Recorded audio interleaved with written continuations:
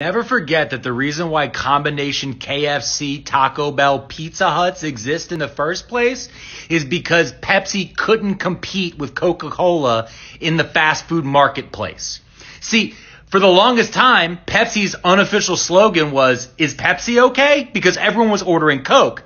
So every restaurant was turning Pepsi down. Pepsi took a look at the numbers and realized it was cheaper to buy 3 fast food chains than to actually compete in the marketplace with Coca-Cola. So that's what they did. They bought KFC, Taco Bell, and Pizza Hut.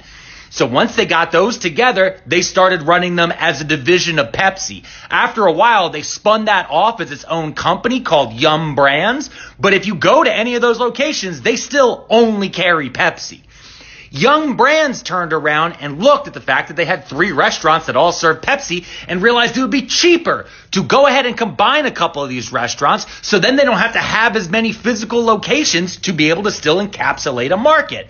They thought that idea was so genius and how much money they would save from not having locations that they then took those savings and used that to lobby both the federal government in Washington and all of your fun state governments to make sure that the minimum wage was kept low, to make sure that they could keep paying people dirt wages. So that way they could keep saving money and giving that money back to their shareholders.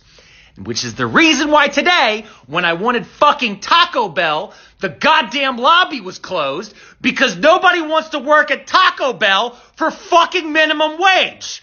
Because it's $7.25 in fucking Pennsylvania. The minimum wage in Pennsylvania is $7.25 an hour. And I just wanted a fucking Mexican pizza.